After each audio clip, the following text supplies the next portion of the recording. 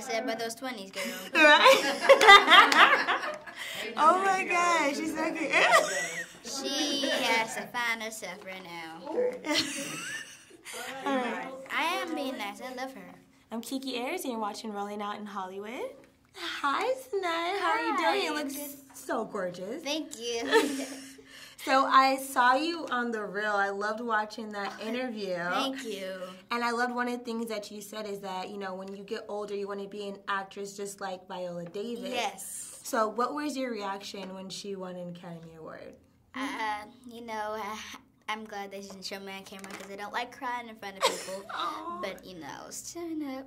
But, you know, it's fun to see Javon and Michael T. and Russell and everybody cry.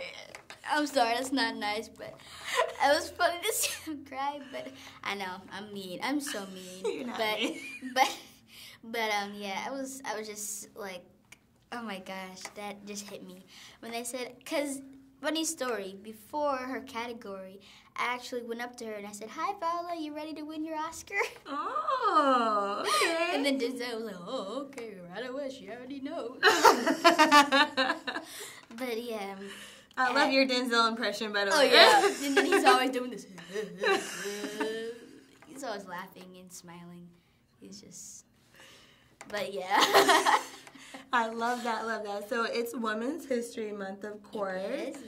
How exciting of a time is it for you to be a young black woman?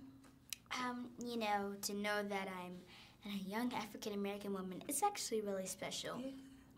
You know, not a lot of kids out there feel like, oh, being African-American woman or little girl is not really something special to celebrate or, you know, be proud of. But, you know, just because of a history doesn't mean that you can't be proud of something. Absolutely. So, you know, especially that's another reason why Viola is my idol. Because she's proud to be an African-American woman.